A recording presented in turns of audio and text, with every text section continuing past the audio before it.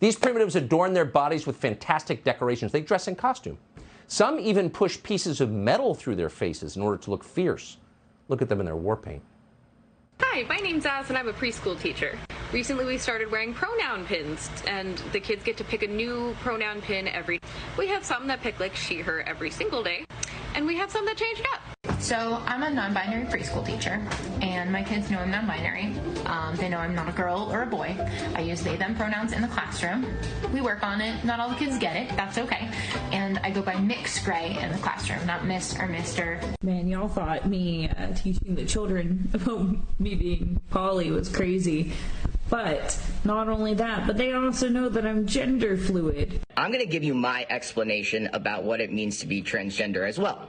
So when babies are born, the doctor looks at them and they make a guess about whether the baby is a boy or a girl. Kids as young as 3 and 4 are actually aware of their gender identity, even if they don't have the language for it. To say that pre-K through 3rd grade are not ready for such topics is actually internalized homophobia and transphobia.